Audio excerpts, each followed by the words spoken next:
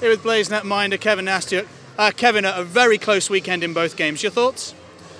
Yeah, it was tough. We wanted to come back and put a good performance in front of our home fans, but I guess special teams was a difference, and yeah, tough luck, but we have to come back next weekend.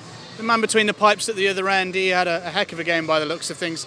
You and him have been battling statistically for the save percentage and the goal against. And he's a good netminder. Yeah, he did a good job. I mean, they played a pretty good road game.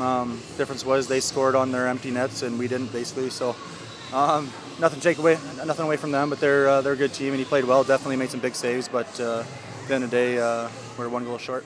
And the special teams a little inconsistent, and that's costing us, isn't it?